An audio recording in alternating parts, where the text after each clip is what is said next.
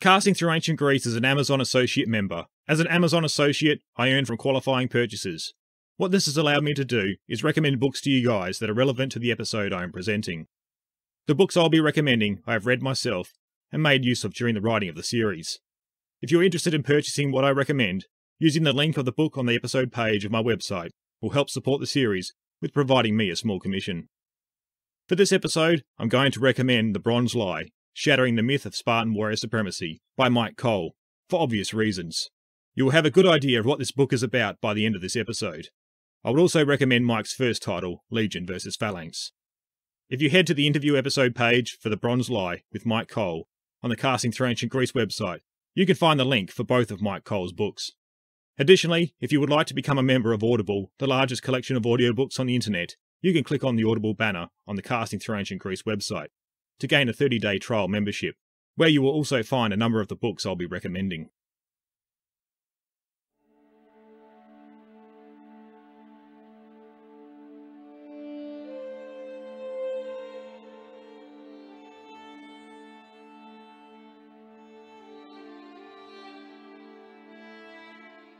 Hello everyone, I'm Mark Selleck and welcome back to Casting Through Ancient Greece, this time for an interview episode, The Bronze Lie with Myke Cole. I'm taking a short break between our episodes on Sicily, as I have recently had the opportunity to sit down and have a chat with Myke Cole about his latest book, The Bronze Lie, Shattering the Myth of Spartan Warrior Supremacy. Myke Cole has had a colourful and varied career, with service in war and crisis response. Myke's writing has appeared in the New York Times, The Daily Beast, The New Republic, and Foreign Policy. He is the author of Legion vs Phalanx, the epic struggle for infantry supremacy in the ancient world. Myke is also a popular fantasy and science fiction novelist, with several major imprints. He appeared on CBS's hit TV show Hunted, where he joined a team of elite investigators pursuing fugitives across the southeastern United States, and later starred on Discovery Channel's Contact alongside fellow Osprey author Dr Michael Livingston. And now, Myke has written his second work on history, The Bronze Lie, Shattering the Myth of Spartan Warrior Supremacy. The Spartans are one of the most well-known people of ancient Greek times, with most people in modern-day times having heard of them in one form or another. Though, we have just about no writing that has come down to us from the Spartans themselves. The picture we get comes from outsiders looking into the Spartan system. We know that they were a secretive society when it came to their inner workings, which has undoubtedly led to many anecdotes ascribed to them by ancient writers that have resonated throughout the ages, all the way to our times. To this day, the Spartans are synonymous with a do-or-die attitude and never retreating, doing what's best for Sparta and not the individual. They are praised for their martial attitude, depriving themselves of comforts to create a tougher society. These, plus a whole host of other tales, have led to what has been coined the Spartan mirage. What these tales and stereotypes have done over the ages is paint the picture of a tough, faceless warrior society, serving their polis above all. Though, what this has done has deprived us of the human story behind the Spartans, that we find much easier to tease out in relation to the Athenians and other city-states. The Bronze Lie looks to tell this human story of the Spartans by peeling back much of the myths surrounding them. Myke looks through Sparta's military history from their beginnings to show how they were much like other city-states, subject to the same vices and virtues. He isn't looking to defame or berate the Spartans, but rather give them the human face they deserve, rather than the nameless, tough warrior picture that has become all too common. In this talk, I look at Myke's background before his foray into history, and how it would prove to serve him well when writing military history from the human perspective. We then get into his motivations for writing history in general, before looking at what led to him focusing on the Spartans. Myke then explains the bronze lies and the pillars they rest upon, giving us examples where throughout their history we find many of the lies at work. Before we get into the interview, I would like to announce a giveaway courtesy of Osprey Publishing. Osprey has kindly put up a copy of each of Myke's published history books, The Bronze Lie and Legion vs Phalanx, for 2 lucky Casting Through Ancient Greece listeners. All you need to do to enter for a chance to pick up these 2 books is make sure you are following Casting Through Ancient Greece on Facebook or Twitter. If you are on Twitter, retweet and like this episode post, or if you're on Facebook, share and like the episode post. Everyone who has done this on either Facebook or Twitter will go into the draw for a chance to pick up Myke's 2 books, which will be drawn on Friday the 8th of October, 2 weeks after the episode's release date. I will notify winners by message on the appropriate social media and will post the results. Unfortunately, at this time, Osprey can only send out these titles to the US, UK, and Canada. So to be eligible, you need to be in one of these countries also. So spread the word about Casting Through Ancient Greece and Myke Cole's latest release, The Bronze Lie, to give yourself a chance at picking up a copy. Well, let's get on with the interview, and just a little quick note here, the audio quality does drop off a little, as I was recording the interview through Zoom. Anyway, sit back and relax, and enjoy the talk with Myke Cole on his latest release, The Bronze Lie, Shattering the Myth of Spartan Warrior Supremacy. Hello, Myke. Welcome to the show, and hope you're well. Yeah, thanks. It's exciting to be here. That's good. So today we're going to be talking about your latest book, The Bronze Lie, Shattering the Myth of Spartan Warrior Supremacy. But before we delve into the themes and what you're presenting in that book, I thought perhaps you could tell us a bit about your background before you got into writing history. Sure. So my background, I mean, I'll try to go through it quickly because it's pretty broad, and it's I think what's most applicable here is it's the sort of standard military and intelligence and policing career. There's a lot of us that sort of follow a very similar career track where I've done intelligence work, mostly in counterterrorism and in cyber warfare, including some spins in Iraq. I was also an officer in the United States Coast Guard. I commanded the reserve at U.S. Station New York. So we would do all of the law enforcement and search and rescue around the island of Manhattan. And also did natural disaster response, so Hurricane Sandy, Superstorm Sandy, which drowned New York, things like that. Also the Deepwater Horizon oil spill.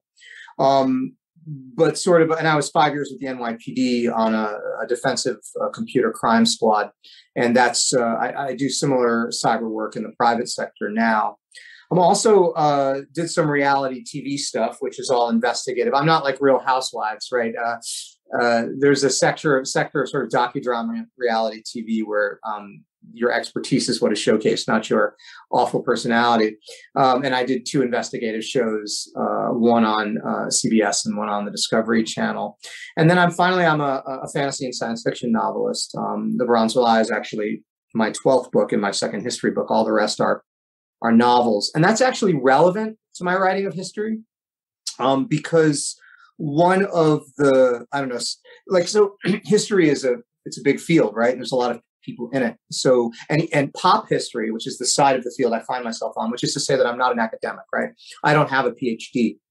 And I want to be clear, I don't denigrate people who have PhDs. There's a lot of people in pop history, especially from prior service military people, who deride the ivory tower and sort of say, you know, that PhDs are out of touch and that they don't write history that speaks to the people. And I'm just not interested in that nonsense. The Academy does critical and important work. They do original research. There's no way that a person like me with just a few years of devoted study to this field can compete with someone who's devoted themselves to it full time their entire career. I love the Academy and eagerly consume what they produce. But we're doing different things, right? The Academy's goal is to do original research and push the boundaries of what we know about the ancient world. My goal is to popularize it. My goal is to serve as a bridge between that original research, which I deeply respect and voraciously consume, but bring it to a wider audience. Because the truth is that academic writing style and the very narrow, we always say that expertise in history means knowing more and more about less and less. Academic history is really laser focused on extremely detailed things that might not net the interest of the general public, the people who are playing Rome Total War II, the people who are watching films like 300. Like, that's the audience I want. And this is a mutually beneficial proposition, because if I can get the wider public interested in history and loving it, well, that means greater funding for academics. It means more public interest in their work. So I really view myself as a bridge, right? A popularizer of history. And being a novelist really helps, right? Because it enables you to suss out the dramatic, right? And to see what makes a story gripping and how to portray it in a way that hooks your audience.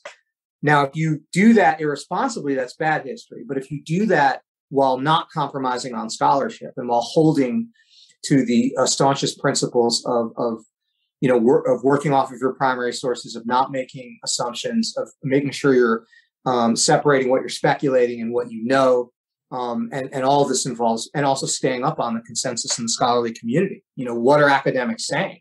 What's the latest research? really, really critical to do. Add to that then my military background, intelligence background, and policing background. Look, I've been professionally violent my whole life. I have been at arms. Right now I'm a firefighter, which is involved in saving lives, but it's a military environment. It's running into danger. And there's certainly a lot of cultural similarities and universalities that are shared with warfighters. But I also have been a warfighter. I've been in war. I've been in combat. Look, a lot of prior service people will say that only prior service military people really understand the military experience. That is nonsense. The military experience belongs to everyone. You being a civilian, I mean, not you personally, but a civilian, watching a war unfold on television and not fighting it is having a military experience, and one that is very valid. But I will say that my perspective as a warfighter, as someone who has been attacked and been through that experience, does give me a lens that helps me to narrate military issues and experiences more faithfully. There's a big movement in writing in many fields now called own voices. And it's one I actually have a little trouble with. It's this idea that it's not your story to tell, right? If you're writing about a culture or an experience that you're not a part of, that's some kind of appropriation, that's not okay. There's a lot of that perspective, and I don't agree with it. I think that people can be empathetic and do the work and understand and write about and be involved in other cultures other than their own. But this is not to dismiss that movement's ideas entirely, right? There's certainly some validity to the argument. But one of the things I say in the introduction to The Bronze Lie is that the Spartan story is a warrior story. Well, that's my story to tell. And there's this incredible quote from a friend of mine, which is that if you don't tell your story, someone else will, and they'll get it wrong. So I really, I guess what I'm trying to say is that my military experience, I think, helps me flesh out and illuminate what I'm writing about in ancient history. So how did I get started writing history? Sorry, Mark, you're probably guessing right now that each of my answers to your questions is going to be, 20 minutes to answer one question. That's fine. You can tell I don't. Yeah. If there's one thing I love, it's the sound of my own voice. So thank you for indulging me. I started out as a science fiction and fantasy novelist, and any nerd who's into science fiction and fantasy loves history because, elves with swords are just half a step away from Romans with swords, right? Yep. And I was wargaming. And I was wargaming Legion versus Phalanx battles between the Hellenistic Phalanx. Phalanx is really after the death of Alexander the Great, although it certainly encompasses Alexander the Great and the nascent Roman Legion, the Polybian Roman Legion. This is the Roman Legion in the Republic described by Polybius. And it's a really cool, dynamic, Batman versus Superman, X-Men versus TIE Fighter. These very, very different formations that come entirely out of different cultural outgrowths fighting each other. Who would win in a fight? It's a really interesting study. So I wanted to read more about it because war games, they handle the very specific tactical models, but they don't give you the larger story. Yep. And I went out to find a book on it, and there wasn't one. There's a great scholar who all your listeners should find. He's a Dutch name, Roel Clinendijk. I always mispronounce it. First name Roel. He's currently teaching at Glasgow, I think. But he's really a brilliant ancient warfare scholar and really expanding the boundaries of our field. He had pointed out that there was a book on Legion versus Phalanx battles, Roel did, written in the 19th century by a German scholar, but I had not found it. And my German is so horrible, it would have taken me forever to read it. So I thought, all right, well, I'm going to write this book, which is a very, as you get to know me, Myke Cole thing to do. And then my agent said, well, you don't have a PhD in history. You don't know anything about academic scholarship. No one's going to buy a book from you. And if you meet me and you talk to me for 5 minutes, you will find out that is the best way to get me to do something, is tell me that I can't do it. So I went ahead and in a very short order taught myself enough Latin and Greek to do my own translations. I thought that acquiring ancient languages would be really, really hard, and it was, but it wasn't that hard. And that gave me incredible confidence once I was translating and finding errors in translators' translations. Because remember, you can't look. The study of ancient history is languages. It's the core of it. And that's really critical. And if you accept the translator's translations, you accept their mistakes. And once I was doing translations, and I don't want to oversell myself, very slow with the giant LSJ, that's the kind of Greek lexicon next to me, but I was discovering, hey, I wouldn't read this passage this way. I would read it this way. And that gave me tremendous confidence. Oh my God, I'm really doing this. And that made the project so much more enjoyable to me.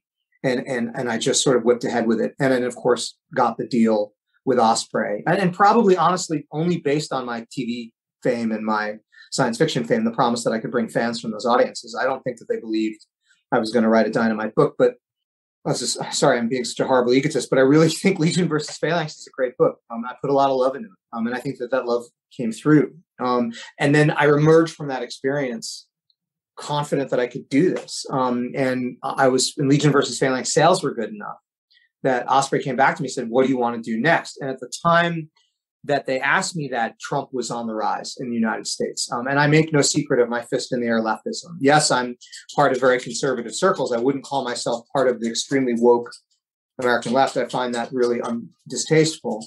But I'm definitely to the left.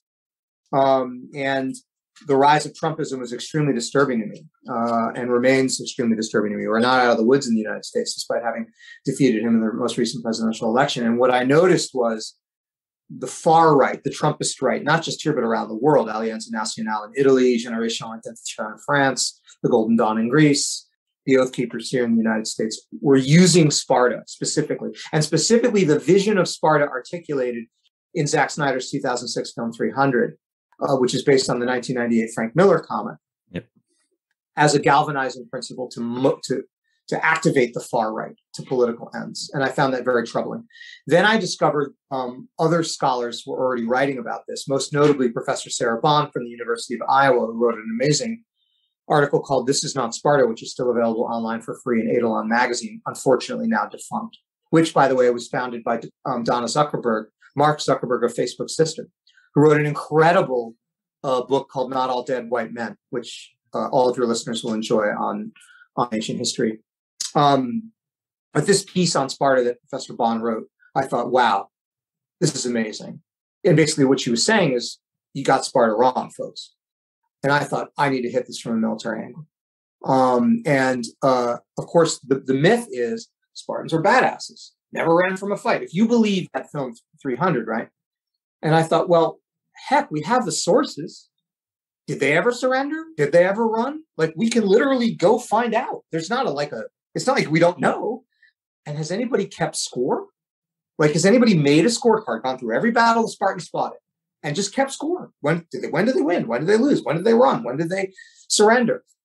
And I noticed you've got that scorecard in the back of your book as well, so that's very handy. And you could just look at it, right? Yep. You could just look at it. And it's, I don't want to swear that no one has done it from an academic perspective, because I think Eugene Ray, who's a pretty well-known academic scholar, has in the past, but no one had done it from a pop perspective to reach a wide audience in a book that someone can go into Barnes and Noble and buy, and not have to pay $250 for Brill or, one of these academics. That's the other problem with academic writing, is the highway robbery prices they charge for the monograph. So I thought, I want to write that. And I pitched that idea to Osprey, and they said, yeah, man, write it.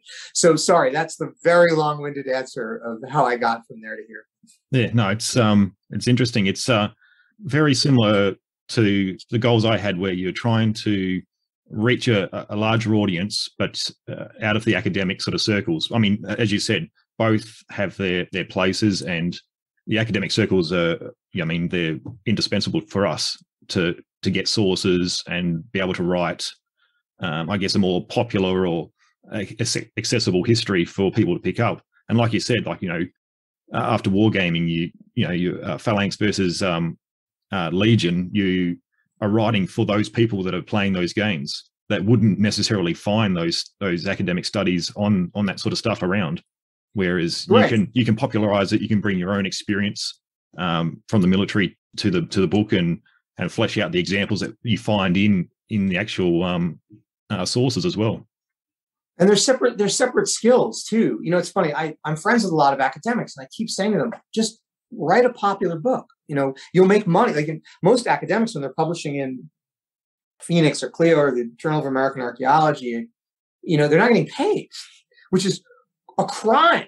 Because they're killing themselves and producing original research, and it's required for them to hold their tenure and their professorships, and they deserve money for it, and they're not getting it.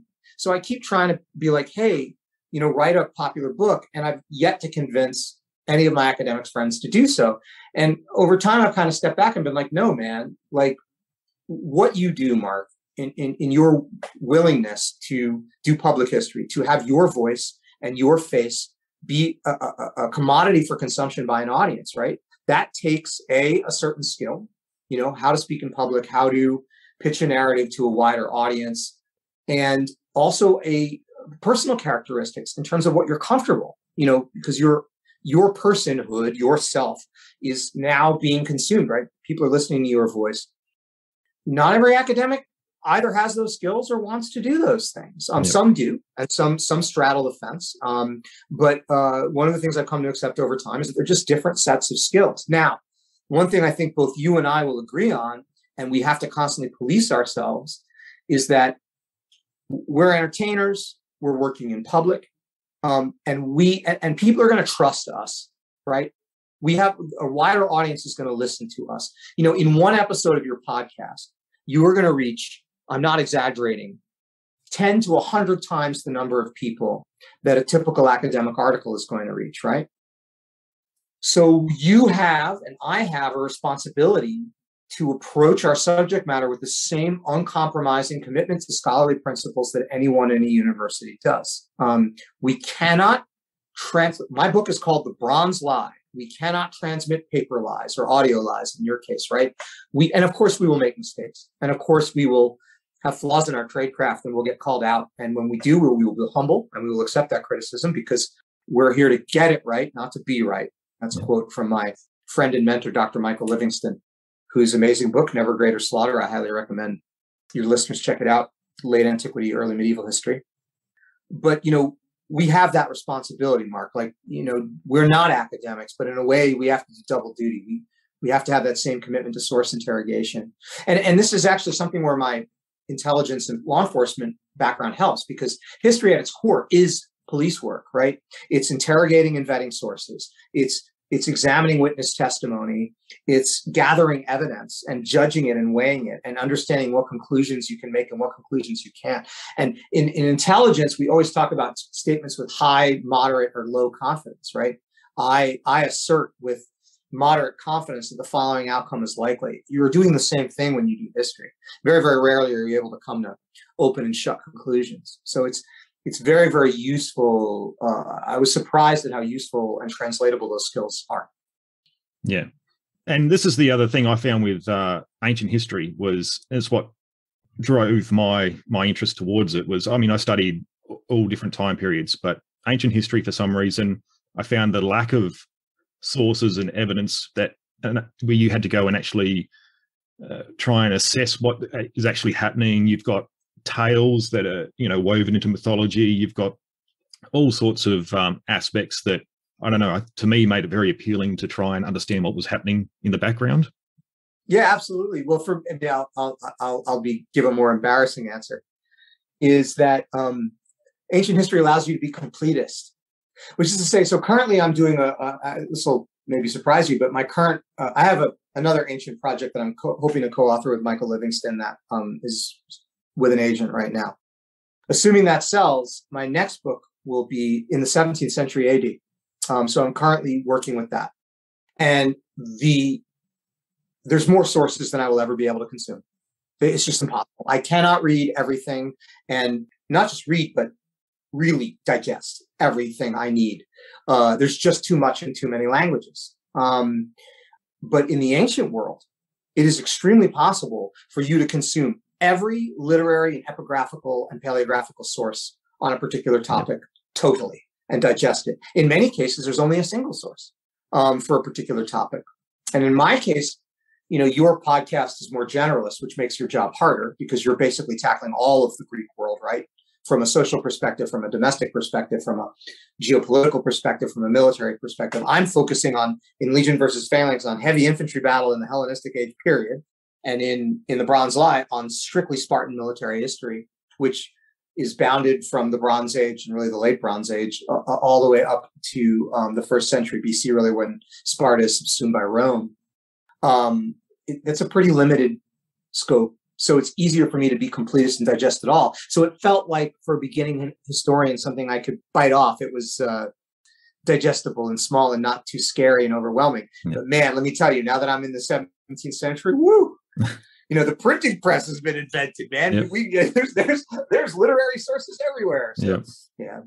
It's I guess you've got different challenges that present themselves depending what time period you're looking at. Well, it's just the later you go, the more so. Well, I mean, Dark Age historians, and of course, people hate the term Dark Ages, but Dark Ages historians will tell you, well, our sources contract in that period. But I would have to really look at that to know if that's true. But yeah, generally, the later you go, the more you got to work with. Yep.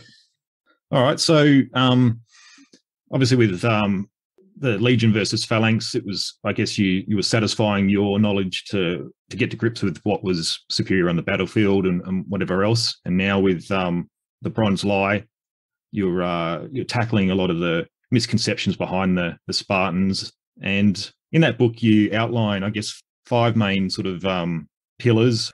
But I guess there's a bunch of stereotypes that are associated to Spartans. So what are the main sort of stereotypes that would consist in the Bronze Lie? Wow, so many of them. So the central Bronze Lie that I want to destroy is that the Spartans were the biggest badasses in military history. They were the greatest warriors. They never surrendered. They never ran from a fight. They trained their whole lives for war, and that's all they were. They were basically killing machines in service to the Spartan state. And this is just not true at all in any way. And the only way that a person could think that it was true is if they had not read any sources on the Spartans. Now, this is complicated by the fact that the Spartans, like the Gauls, we don't have any writing from them about themselves. Now, pedants will often point out to me that we have some epigraphy, we have some inscriptions in stone that we believe are written by Spartans, the famous ones, and polemoi in war on gravestones, meaning, there's the thought that Spartans only received gravestones who had died in war, and that was all they got. Stone had the name, and polemoi in war. And we do have samples of these that are actually in the Archaeological Museum in Sparta, which I visited in 2019. But we have no literary sources of them describing themselves. And one thing that we can agree with Thucydides on is that the Spartans, above all else, wanted to be secretive. And they wanted outsiders not to be able to understand them and to plumb their depths. So that seems to be accurate. Well, so what happens? You get a lot of fanboying, right? You get a lot of othering, because everyone who writes about them is writing about them from a remove and a kind of breathless fascination, either negative or positive, mostly positive. But even through that fanboying mess, even through that distance, the record is the record, man. And you look at my scorecard and in the center of that book, and all I didn't do anything fancy. This is not particularly original research. All I did was went through the sources on the Spartans, from Polybius and Livy and Thucydides and Xenophon and Herodotus, and just said, they're all talking about these battles. Did they win? Did they lose? Did they run? Did they surrender? What happened? Did a leader die? And I just went through and made a green tick if they won and a red tick if they did. It's not rocket science. It's not fancy. All I did was write it down. What emerges is an utterly average military record. They were no better than anyone else. They were no worse than anyone else. They have some truly amazing victories, and they have some truly ignominious defeats. And what this matches is my lived experience working with the most elite warriors in the United States and British and Australian governments.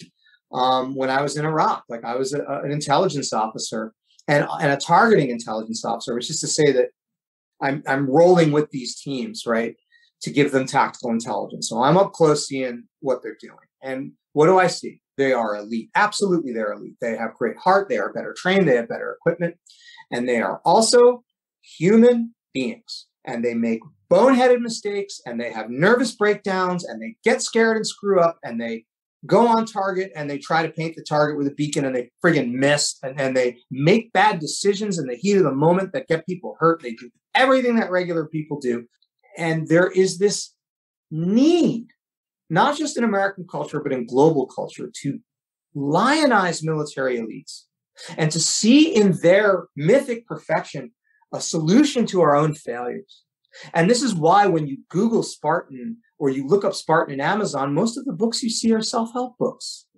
Yeah. They're not history books, because there's this deep-seated insecurity that if we just improve our diets and work out harder and engage in more self-denial, this very sort of Catholic medieval austerity, that we will be as great as the ancient Spartans that were portrayed in Frank Miller's comic and in Zack Snyder's film 300. And it's nonsense, Mark.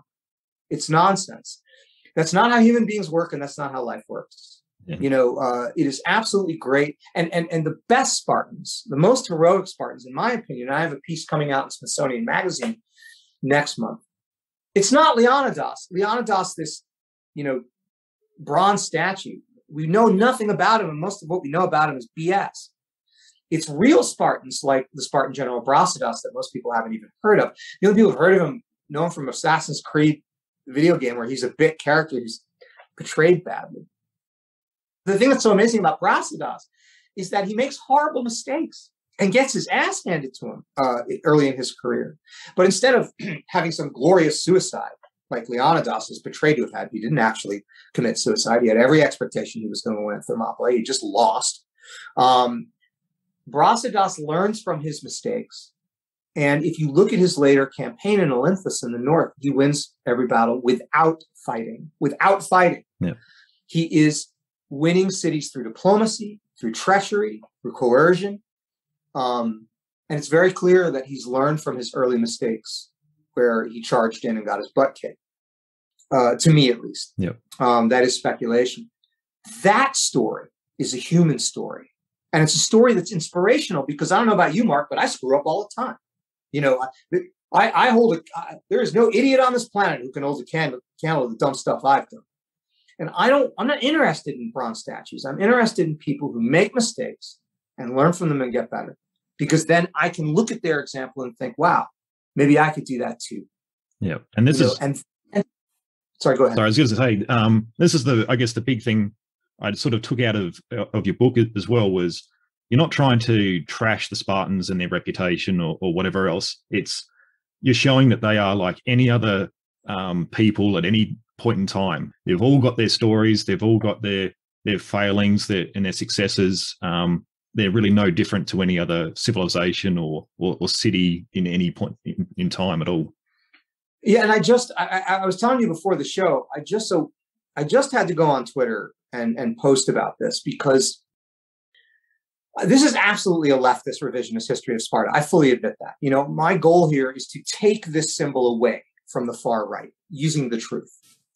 But I just told you, I'm not interested in being part of the hyper woke, canceling left. Like, those are not my people either. And I don't want this book to be a political weapon for anybody on either side of the equation. I freely admit to you, I am a social justice warrior. I am a absolutely committed leftist progressive.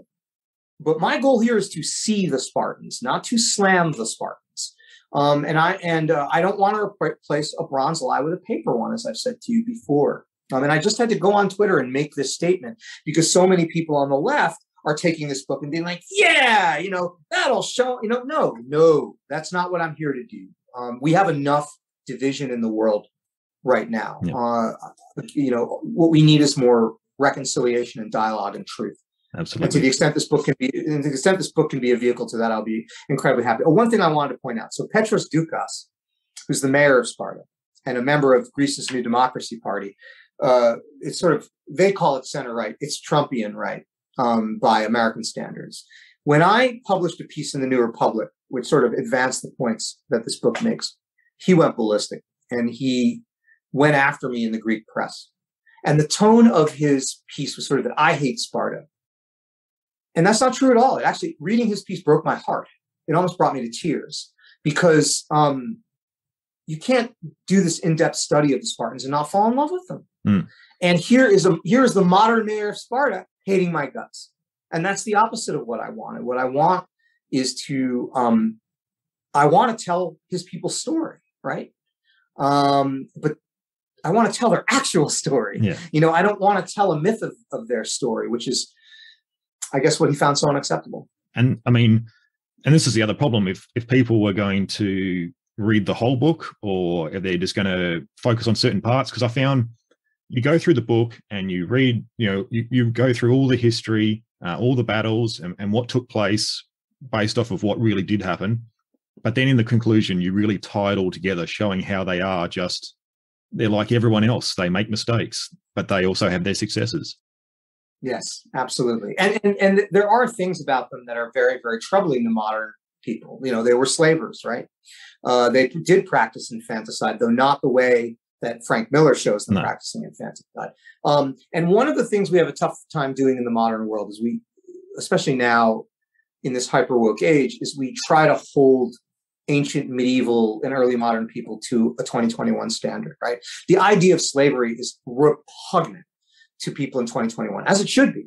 And it's a repugnant idea even in the ancient world. But you cannot remove 5th century BC Spartans from their cultural context. Owning slaves was what you did in the Mediterranean world in that period. And it was certainly not unique to Sparta. Caste-based slavery, even the Helots that they had, that wasn't even unique. The Penastai was the slave caste that the Thessalians held. So I'm not saying that this makes slavery good by any stretch of the imagination. Slavery is repugnant to me and horrifying. But what it does show you is that the Spartans in their slaveholding are no worse than the Athenians or the Thebans or the Thessalians or any other Greek or indeed any other Mediterranean culture who all practiced slavery on such an epic scale.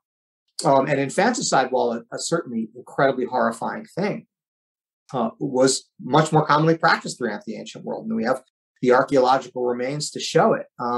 The idea that the Spartans culled their sick and weak children because they would not make great warriors is absolute nonsense, and there's no evidence to support that. Indeed, there's evidence countering it. But the notion that Spartan practices, these repugnant practices, are somehow worse than other ancient Greeks, also not true. So again, like when we look at their averageness, it's their total averageness. They're both averagely good and averagely bad. Yeah, absolutely. Well, I thought what we could do now is I'm going to drill down a bit deeper into your pillars. I've got them in front of me here, so I'll read them out to you. And I thought what we could do is perhaps just explain what the pillar is about, and then perhaps pick out an example where you really find this bronze lie at work. So yeah, I'll read out the first one. So the Spartans never surrendered and never ran from a fight. They always preferred death to dishonor, and they feared no enemy. Right. So nonsense. And the best example, the most famous example, it's the go-to example I use, is the Battle of Sphacteria in 425 BC. So this is a battle fought in a bay, and it's synonymous or corresponding with the Battle of Pylos, which occurs on the shore. But Sphacteria is this tiny little a little more than a mile long, cigar-shaped island off the side. And by the way, it's gorgeous. If any of your listeners ever want a vacation on the southwest coast of Greece, go see Sphacteria. Just bring four-wheel drive, because getting close enough to get to the beach at Pylos and swim across to Sphacteria, the Sikia Channel is only like 100 feet. You could practically, do 3 crawls and you're going to be over there. Yep. And the island is gorgeous. I totally recommend that they do it. Well, so the Spartans put, I think, 420 hoplites. This is their heavy infantry, of whom at least 120 were the elite Spartiatai, the Spartan citizens, the nobles, on that island to hold it against any Athenian opponents who might wash up on shore. And they got cut off. The Spartan fleet was captured wholesale. And they were starved on this island for about 70 days. There's only one sort of brackish, smutty spring in the center of the island, so they were having a tough time. And Thucydides really does them justice. Cleon and Demosthenes, the Athenian generals, finally decide to storm this position. And even after 70 plus days, like baking in the sun, this was in the summer, and having very thin rations because the only food they could get was what blockade runners were able to, swim over at night. They still fought their guts out. They did real well. And they were a heavy infantry force. Their helots would have probably been slaves, would have done some light infantry work, but they were just swamped by an almost 4-to-1 proportion of Athenian rowers fighting as solo, these light infantry, with javelins or rocks or slings, and the actual peltas specialty infantry, who were, skirmishers. And they're running in, throwing their missiles, and then running away. And the Spartans, of course, are heavy infantry and can't engage with them because they're too fast. The Spartans did it ekdromoi. This is Greek for runners out. These are hoplites who are younger and fitter and are meant to detach from the phalanx and run out and fight these skirmishers. But, you're lugging this 22-pound aspis, this heavy shield. And, no matter how fit you are, you're not going to be able to catch up with a peltas or a silos if you're carrying that thing. And so they're slowly taking casualties and getting beaten back. The north end of Sphacteria is this huge mountain called Mount Elias today. and it has a sheer cliff to its northern face. So the Spartans, they're going all the way, and by all accounts, they are getting up there and they are going to fight to the death on top of this mountain.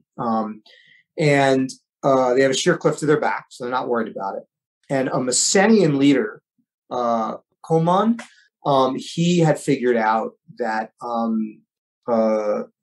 I think those cliffs are scalable. I think I can get around behind them. And this is ironic because the Messenians were people that the Spartans had enslaved early in their history and had been made helots. So the fact that this guy was Messenian is pretty cool.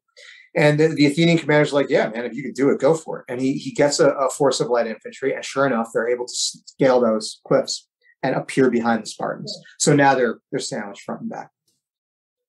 Well, if we believe Herodotus's quote that Spartans abide at their post and there conquer and die, then they would have fought to the death, right? But that, of course, is not what happened. Can you hear my dog growling in the background? I think she's about to start barking, so I just want to check in with you. Is it coming across the audio? Yeah, it's not too loud, though. It's not loud. Okay. So for your listeners, if this makes it into the show, I have a very demanding dog who, when she wants to be pet, will sometimes bark at me. So she's letting me know she's mad that she's not going to get touchy.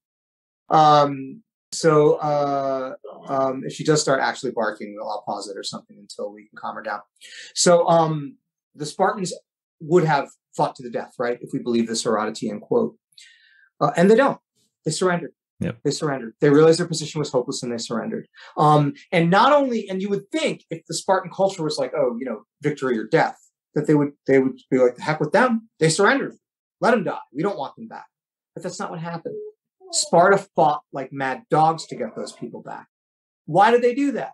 Because the Spartans, like anybody else, loved their people. Those people were husbands, they were fathers, they were sons, they were part of the Spartan community, and they loved them and wanted them back. All right, I'm going to go to another room because I'm concerned about the barking. So let me go do that. Yep.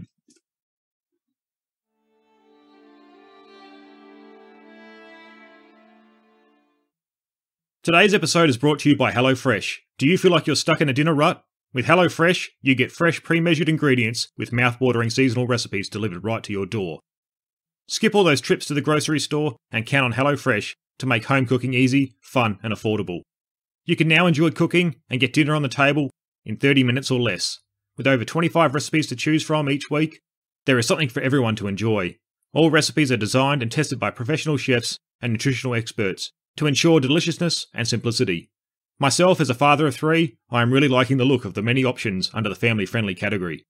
Go to the link in the show notes to get $80 off, including free shipping on HelloFresh, the #1 meal kit.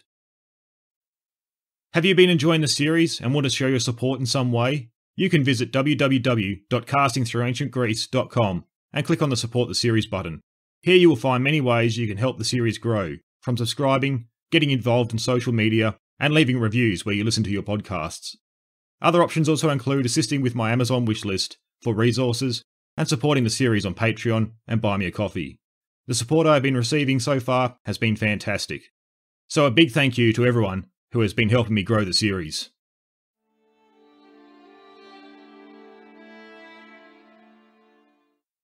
So really, that's the classic example. Like these Spartans surrendered, and Thucydides narrates this as this shocked all of Greece, but really did it. If you look at their history of surrender and of losing battles leading up to this point, it makes it really hard to countenance. So, I could give you a dozen more examples. That one alone is plenty. They absolutely did surrender all the time. Yeah, there's definitely a lot more examples throughout the book to get stuck into anyway. Yeah, sure. And just for everyone too, Secteria and Pylos, that happens during the Peloponnesian War. At the moment in the series, we've just come out of the Greek and Persian Wars, so we've still got that to come. The whole episode of the Peloponnesian War. So the second pillar that you've got listed down in the book is the Spartans hated wealth and luxury and refused to use money. They only ever wore simple clothing and ate simple food. They neither gave nor received bribes.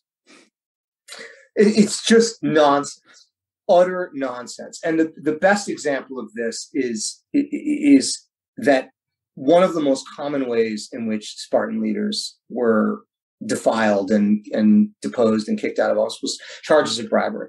So Gylippus is the general who sort of saved Syracuse from Athenian siege, and he was run out of town on a rail for bribery. Leotychidas, who is a Spartan king who is, after the Greco-Persian War, punishing the pro-Persian Thessalians clan, was found with a sleeve of silver in his tent and run out of town for being bribed. There is references to the use of agenite obols as for Spartans to pay their mess dues. That's a coin, it's a gold coin. So some people could make the argument that it's used for weight, but and there's plenty of other examples of Spartans. And I'll tell you this: the oliganthropia, which is the sort of Spartan manpower crisis, where they couldn't find enough Spartan citizens who had been through the agoge, their sort of brutal upbringing, to serve in the heavy infantry corps and the phalanx. The reason that crisis came about, and Aristotle says this, is wealth inequality.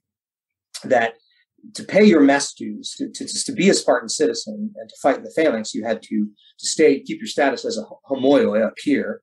You had to be able to pay your very expensive mess dues.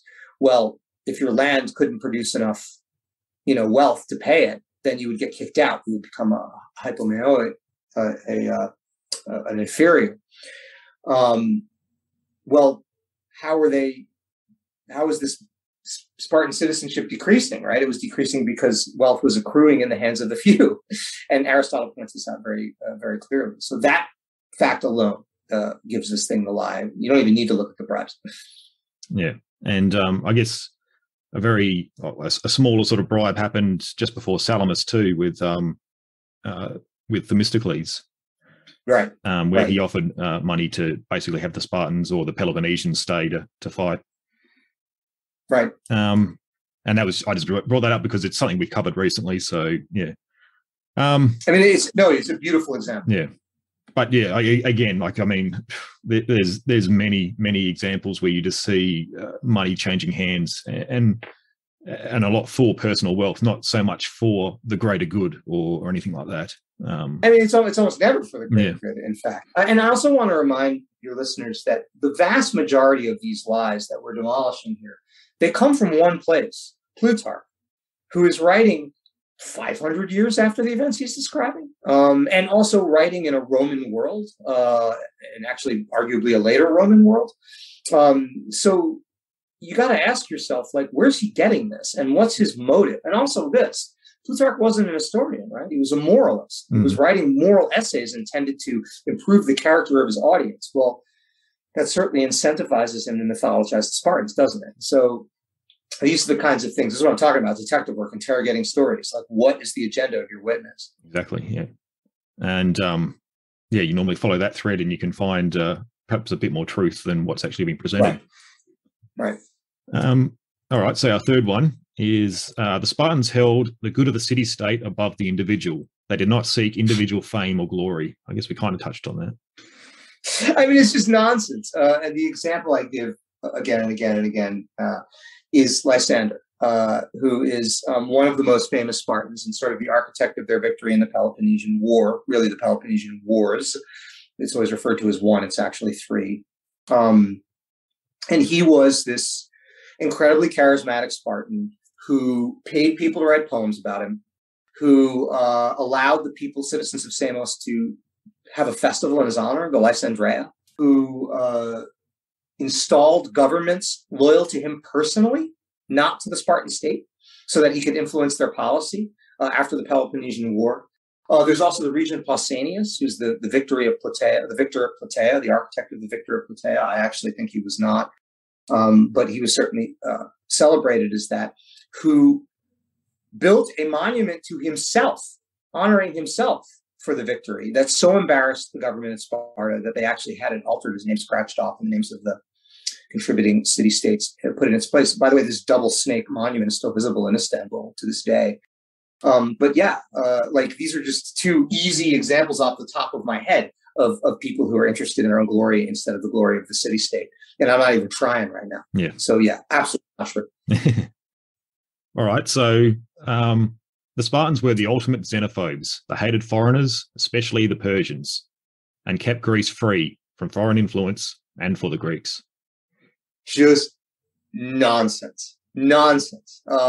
They hated the Persians until they didn't. In fact, Sparta's ultimate victory in the Peloponnesian Wars, the Battle of Aigos Potomai in 405 BC, 404 BC, was due, inarguably, to Persian funding and a Persian navy. Like throughout the entire war, Sparta made common cause. They campaigned against them again under Agesilaus II. But Persia's influence on Spartan policy and their money, in particular, were a huge part of Spartan policy. And Sparta very happily walked away from the freedom of the Greeks on the Ionian coast in the west portion of Persia in exchange for Persian support. And Persian brokered peace deals. So it's just nonsense. Sparta, like any other country, was self-interested. And when Persia was aligned with their interests, they made common cause with them. And when Persia was opposed to their interests, they fought against them. And again, the only way to believe that is to ignore the sources. Yeah, and this is the whole point of the book is showing that it's down to the circumstance of the time. I mean, at one point, hating the Persians and trying to unite to fight against them will suit certain purposes at that time, but then 50 years later, circumstances change. You've got whole new generations, new leadership, new world structure. It's just like today. It's depends on the interests of the nation of the time at the time of the. Well, I mean, look at a great example. Corollary is the United States. I came up in a generation where opposing Russia was a matter of national policy, and then Trump becomes president. And all of a sudden, we're aligned with Russia and making common cause with Russia. And a lot of people in America are very horrified by that, and I certainly was too. But the reality of it is that's politics, man. Like there's more history of that than of anything else. So I'm sort of not surprised by it all. And now with the new administration, we're against Russia again. So it's very, very common to see that flip-flopping in policy. And I think that's where, especially with us looking back so far, you can take one general point in Spartan history, and then that gets portrayed as the norm, but it's only relevant for that one point of time. Then things history change. Is organic. Yes. Yeah, history is organic. People evolve. It's funny. I told you I'm looking into the 17th century now, and you look at the English Civil War, and I was I'm part of an English Civil War group online on Facebook, and someone asked the question about uniforms in the English Civil War, and I'm like, well, what Civil War are you talking about? Because what uniforms look like in 1642 is not what uniforms look like in 1650, right? And the same thing is true. A perfect example. One of the most common images you'll see of Spartans is the fully armored Spartan. So cuirass, greaves, aspis shield, full face Corinthian helmet, right? And usually that aspis shield is anachronistically painted with the Spartan lambda, like on that shield behind you. Which, of course, we only have one tiny shred of evidence that ever happened. And if it did happen, it happened way later, when Spartans didn't look like that. So if you go into the middle of the Peloponnesian War, then Spartans are wearing no armor at all. And if they have a helmet, it's a little peals helmet, which is like a bronze cap that leaves the face totally exposed. And they're wearing no body armor and no leg armor. Yeah. They're basically fighting enclosed with a big shield. But of course, that impression of the Spartan is never portrayed in popular art, right? Because it looks kind of dumb. It's a half-naked guy in what looks like a toga, with a big shield and a spear, and that's it. It's not as cool as the fully armored Spartan. So you don't see it portrayed. So yeah, even that question of what does a Spartan at war look like? Well, it depends on when you ask. Yeah, exactly. There's no set point. You've got to judge every period in its own right. Right. All right. So the last point you make, the last pillar you have, is the Spartans loved liberty and opposed tyranny. Nope. Sorry. They got a reputation for unseating tyrants, and they did.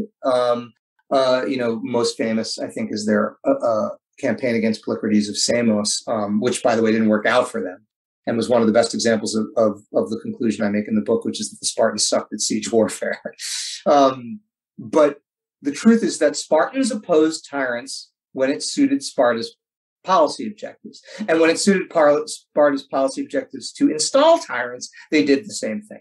And a great example of this is the democracy at Athens, which Cleomenes I attempted to overthrow because it was contrary to Sparta's political interests. And what did they try to replace this democracy with? Was a tyrant who was sympathetic to Sparta's goals. And in fact, an Athenian popular uprising is what put paid to that and drove the Spartans from the city. These Spartans who never surrendered were chased out of Athens by a mob, not even an army. Yep.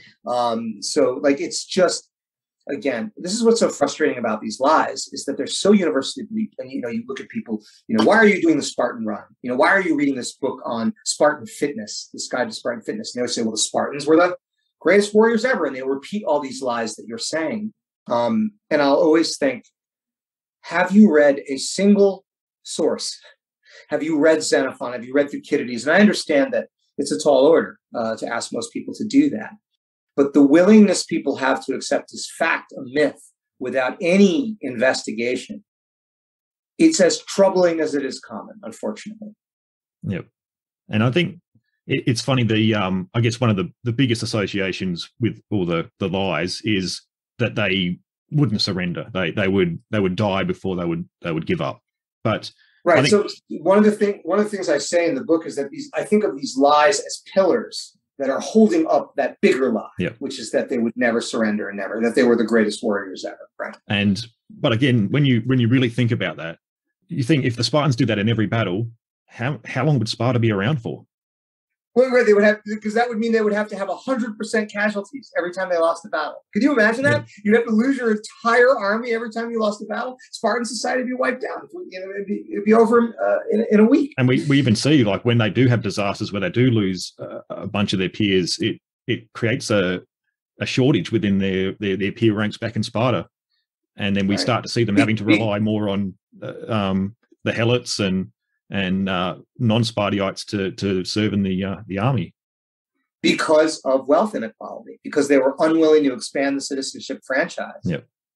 It really was a society that, look, the impression people have of the Spartans is that there are these warriors living in horrid conditions, you know, and the opposite is true. They were aristocratic dandies. They were noblemen who lived pampered, easy lives. They were, think of like medieval knights managing their estates, not having to work, and sort of doing sports, you know, politicking, breeding horses, going hunting, you know, that kind of stuff. But this vision of them as these rock hard badasses that Frank Miller and Zack Snyder gave is just nonsense. Yep. It's total nonsense. What's your view on the whole Spartan? I mean, it comes from Plutarch again with a whole Spartan upbringing and how people are. So, yeah, the general vision. So the agoge, which actually is a later Roman term, the term I prefer is Xenophon's paideia, which means the education. I think that we know that the Spartans played that up and made it more brutal for the benefit of Roman tourists. Later on after Sparta ceased to be a real military power, it was sort of more of a tourist attraction. And the modern Spartans still play up their military greatness to try to sell T-shirts. Go visit Sparta now; you'll see it everywhere.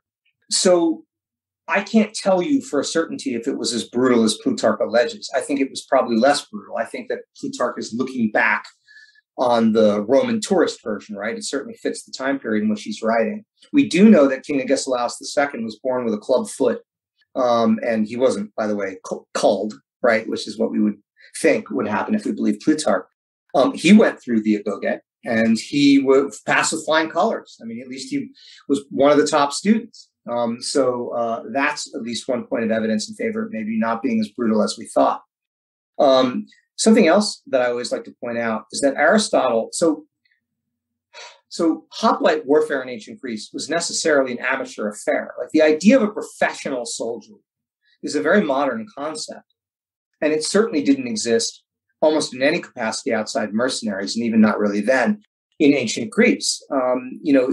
they were more like reservists. You were a farmer or a, wheelwright or a philosopher, wherever you were. And, you had your granddad left you a shield and a spear, and you kept that. And, your spear was probably being used to hold up a grapevine or something. And the horn would sound in the town square, and you'd grab your spear and your helmet and show up, and, you'd form in the phalanx, which was deliberately simple. All you had to do was hold your shield up, overlap with the guy next to you. See there in front of you, that's the enemy. The pointy end of your spear goes in that. Don't run away. Like, that's the whole point. Was it was designed to be simple so that you wouldn't have to train to be able to be good at it, right?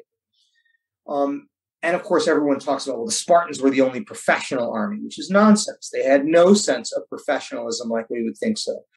Today, they were certainly more disciplined and organized than the rest of the ancient Greeks. But Aristotle points it out perfectly. He says that the Spartans were not better because they trained hard. They were better because they trained at all. And that is a great example, is that when you take the overall incredibly amateur nature of Greek warfare, it is very, very easy to rise above it. And when you have a class of aristocratic dandies that have slaves doing all their work and have nothing but free time, it's a pretty low bar, right? And by the way, we have no evidence of the Spartans doing military training. We have evidence of them training in sports, but we don't have them drilling in formation and engaging in mock battles. Yeah. But even that training for sports would make them a cut above the average hoplite in the classical world. Yeah. So perhaps maybe the whole legend of it comes from perhaps a formalized education system for the aristocratic class, where perhaps that may have enabled them to become more organized. And then out of that, because obviously we've said already, all the sources are looking in. We don't really have anyone writing that's from within that society. So we're sort of left to how other people observe. Right. Everybody in, yes. Yeah, I think you're exactly right. Yeah. And that was one of the interesting points I saw come out of your book, was the fact that, yes, maybe they were a cut above the others, but it's because they trained somewhat, maybe, whereas everyone else didn't. So you're going to have an edge, aren't you? So that's perhaps where the reputation may have come from. Right. And what did it do for them? Not much. I mean, like, if you look at their military history, like, they did okay, I guess. Like, it's not even that little edge that it gave them from a strategic perspective over the life of their military history, it didn't give them much of an edge. And even just the actual face-off battle is only one element of a battle. You've got so many other parts that can see success or failure come about. Right. That's exactly right. Yeah. All right. Well, we've pretty much covered all your pillars and associate an example with them. But yeah, like, everyone should definitely pick up the Bronze Lie, because you find these dispelling all throughout Spartan history. But you also do give them their due when things are in their favor as well. But and if I could make one appeal to your readership, it's exactly what that point that we discussed earlier. Please, please, please approach this work with compassion, charity, and curiosity. There is nothing I want more for these people to be seen in their reality in a sympathetic and a compassionate light. Let's just more of the golden rule, please. And yeah, absolutely. I just finished the last page last night.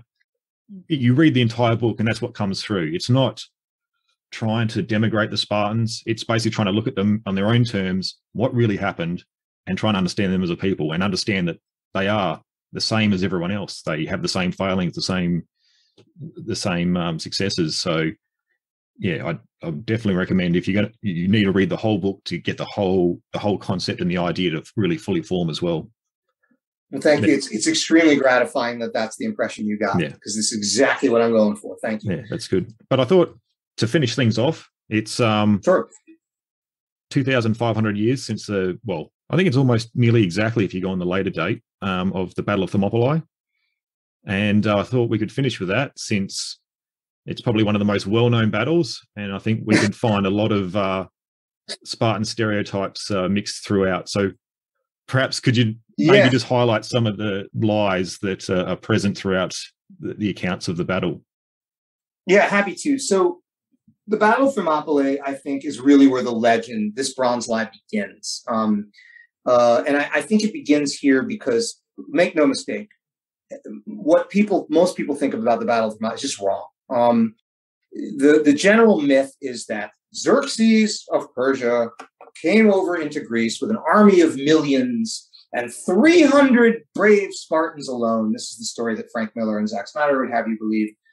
Held this tiny little pass, all muscular white men against this brown-skinned horde. So you can see the right-wing anti-immigrant fodder that's being used in this falsity. And it was a fated suicide mission. An oracle from Delphi said that a Spartan king must give his life or Greece would no longer be free.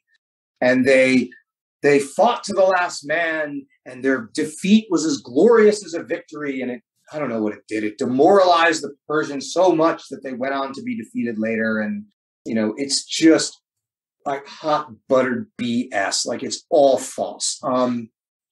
It wasn't just 300 Spartans. It was 1,000 Spartans when you count the perioikoi. The perioikoi were these non-citizen artisans who also fought as hoplites, second-class citizens alongside the Spartiatai. And that doesn't even count their helot slaves who would have come and fought as light infantry.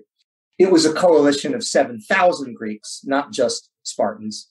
And when you consider the actual terrain at Thermopylae, that is more than enough people to keep that held and expect to hold against an army of any size, especially when the massive fleet of the Hellenic coalition was holding off the coast. Xerxes' army was nowhere near 1 million. It was probably closer to 100,000, but that's still big enough that the strategic goal is obvious. We can't beat them in a stand-up fight, but if we hold them here long enough, they will starve. Because you have to remember that ancient armies live on forage. And if they're held in one place for too long, especially in hostile country, they're going to run out of food. There's going to be desertion. There's going to be disease. So it is very, very clear that the Hellenic coalition's goal was, we hold them. And by the way, Thermopylae isn't even its own battle. It's one of two battles, the battle at Artemisium, the naval battle, that was probably more important against the Persian fleet. These two synonymous battles were going on. So right away, we have a BS about a suicide mission, a BS about the numbers, BS about the objective. None of that is true. We also know that Leonidas from Herodotus was expecting to be relieved. He was expecting additional troops to come, Herodotus tells us. So what actually happened? He did not expect to be a suicide. They expected to hold the Persians there until they were starved out. Then there's this myth of Ephialtes, this hunchback traitor Spartan, according to Zack Snyder and Frank Miller, who shows a secret goat path around the Spartan position so that the Persian army is able to flank them. Come on.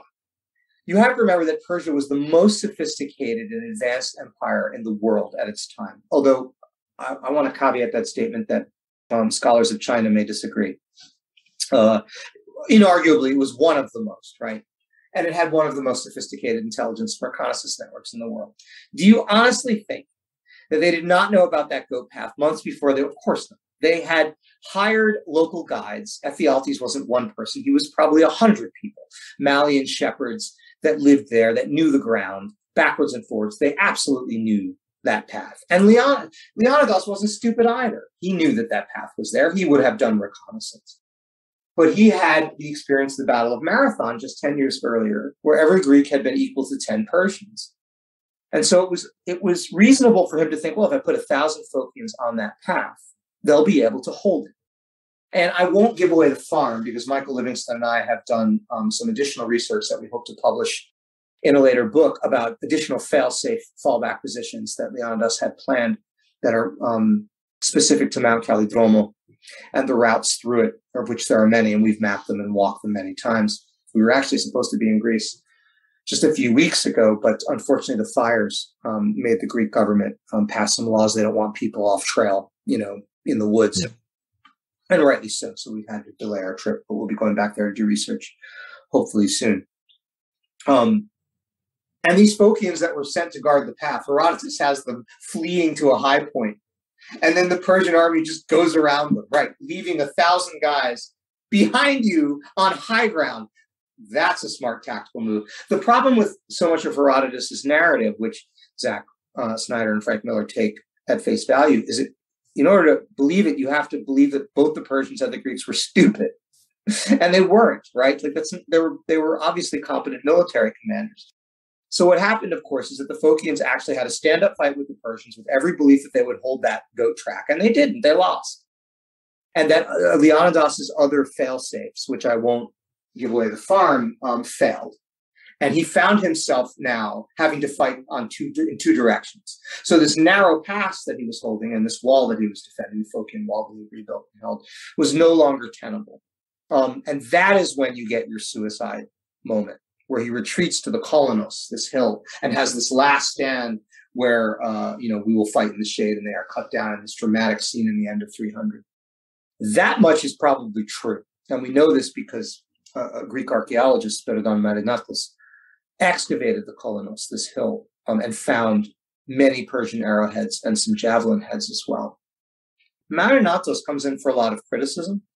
And I do believe that a lot of that criticism is that Marinatos was close with the regime of the colonels, this right-wing junta that ruled Greece. And so people are very uncomfortable with his work. But it's pretty hard to argue that find, right? Yeah. Right on that hill. Yeah. So we do have good reason to believe that is the hill where this last stand occurred. And of course, I'm greatly condensing in the interest of time. But there's a lot more to this. But the bottom line is that the Greeks had every expectation, the Greeks, not just the Spartans, had every expectation of holding that pass and winning. They lost, and they lost because they were outgeneraled, not because of not because of treachery. They lost because they were outgeneraled. And the defeat was so demoralizing and so huge because they were there to hold the Persians long enough to make them start, and they delayed them for 3 days. Xerxes went on to burn Athens. Like, it was just a disaster. Tom Holland, who wrote an amazing book called Persian Fire. He's written a lot of great. This is not the actor who played Spider-Man. No. This is the amazing story. Well, I mean, and it's funny, on Twitter, in one of my most embarrassing moments, I tried to tease him about it, and he didn't respond to me. And I was like, oh yeah, he must get this joke every day. That was not a good move, Mike. So, I mean, he's very gracious. But Persian Fire is an amazing book. All of your listeners should read it. It's the kind of history I aspire to write, both firmly grounded in scholarship and gripping like a novel. Yeah. But he theorizes in another article that Themistocles, the famous Athenian, saw this defeat of the Hellenic coalition, was like, oh my God, all of Greece is about to surrender to Persia. And so he was a master spin doctor. So he spun this BS story about the defense of Thermopylae being this fated last stand of the Spartans. And from that kernel, this whole toxic myth was grown. Holland doesn't have a ton of support for that position, but man, does it ring true. Mm. Yeah, absolutely. And another thing on Tom's book too is it's probably one of the, for a general view on the Greek and Persian wars, it's one I've recommended many times just because it's so accessible, it's entertaining, and I think if someone's going to get into Greek history, that's the book to really draw you in to then want you to know more as well. And Holland's, by the way, if any of your readers would like to read a primary source in translation, Tom Holland's translation of Herodotus with a foreword by Paul Cartledge, who is a very there we are. He's holding it up for your viewers, right? So it is, in my opinion, the best annotation, the best forward, and the best translation for a general audience of the work I've yet read. Yeah. And I really think you can't go wrong with it, and highly recommend it to your readers, your listeners. Yeah, absolutely. Another point you made too about Herodotus and his sort of view on events. I found he's very good at giving the accounts of the stories that have been passed on to him or what he's learnt. But one thing I've found is, I guess a lot of writers too, they don't have the strategic concept in their head of what's actually really happening to make those connections between. I mean, another thing you bring up is an interesting point you made too in the book was where you have the fleet that rounded Euboea to try and trap the Greeks in the straits there, and how perhaps that was actually an outflanking move to get to Thermopylae. Yeah, I mean, it absolutely was. I mean, why else would they have been doing it? I mean, there's the argument that they were there to trap the Greek fleet, to attack the Greek fleet from behind, which is Herodotus's narrative. But you're telling me you're going to sail through the Gulf of Malice, right past the land army. You have this many troops and this many ships, and you're not going to discharge Marines in their backfield? Are you an idiot? That would never happen. This is the thing. You don't become the king of Persia, and you don't have this incredible command staff, and miss opportunities like this. People make mistakes all the time, even boneheaded moves. But your assumption should never be that the commander of either army, when you're studying military history, is a fool. Like, that should not be your assumption. Your assumption should be they're competent unless you have evidence to the contrary. And we have plenty of evidence that Xerxes was competent. Xerxes was competent merely by his ability to stay in power through many rebellions. Yep. So of course, that was what the plan was. Of course it was. And it would have happened too if it hadn't been for that storm. One other point of Herodotus I'd like to make to your listeners. If Herodotus is guilty of one thing, it is perpetuating and maybe even initiating a false East versus West narrative. This idea of an existential struggle between Eastern Persians and Western Greeks, between Europe and Asia, which persists to this day, and which is eagerly digested by Frank Miller, by Zack Snyder, and by the right-wing ideologues who I pose in this book. It is an incredibly damaging and false impression of ancient cultures in the Mediterranean basin. The truth is that the Greeks and the Persians had more in common with each other than they had that made them divergent, and that there were many zinnia, these guest friendships, and deep bonds of loyalty and connection between these two people. Certainly, there were cultural differences and religious and linguistic differences, but there was also a great deal that united them. And this idea that I've said this before, it's less of a existential struggle between two opposing cultures and more of a family spat. Yep. And it's really important to see it that way. And unfortunately, we've adopted that vision in the modern world, and it's really destructive. And it really is something that Herodotus laid the foundations for, and something that I really hope to oppose, not just in this work, but in all of my future work. Yeah, that's, I think, a very good note to sort of end on there too. But thanks. Yeah. I really appreciate you coming on, Myke, to talk about your book, The Bronze Lie. I recommend everyone go pick it up. It's very accessible.